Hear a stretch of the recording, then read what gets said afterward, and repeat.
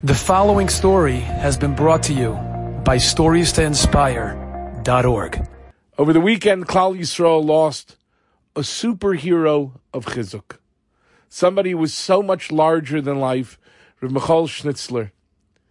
And perhaps you've seen the posts, and perhaps you've seen some of the videos. He was one big smile, tremendous source of Chizuk and encouragement to thousands and thousands of Jews across the globe. And at Levaya, the following story was told.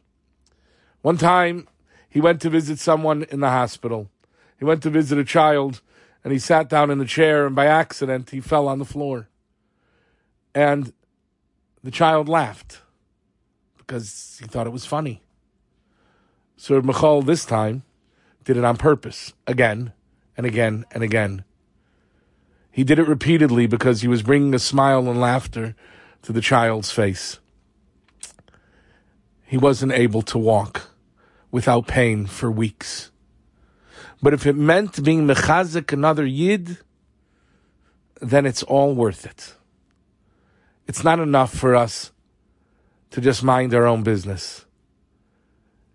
We have to do everything we can, everything within our power, to be able to give chizuk to one another, to be mechabed one another, to give our heart to one another.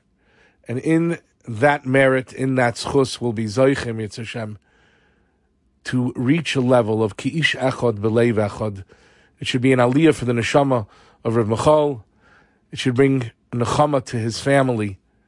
And we should all be zoichem Yitz Hashem to the refuas, yeshuas, and nechamas that we need. Have a great day and a great rest of your week. Enjoyed this story? Come again. Bring a friend. StoriesToInspire.org